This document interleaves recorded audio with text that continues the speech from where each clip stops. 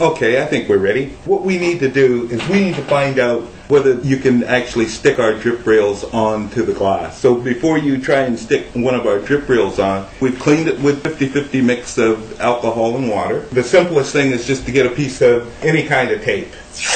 Masking tape is handy and it's inexpensive.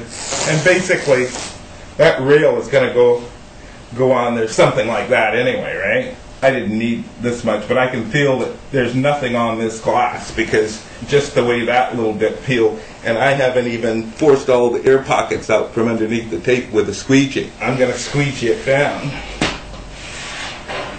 even though it's not cured. That's good.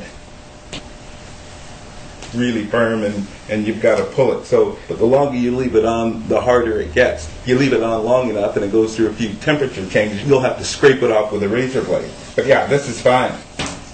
So that's not going to be a problem. So that's the way you test it before you attempt to put our drip rails on. When we come back, I'm going to flip this around and we're going to try the same thing on the edge side of this glass.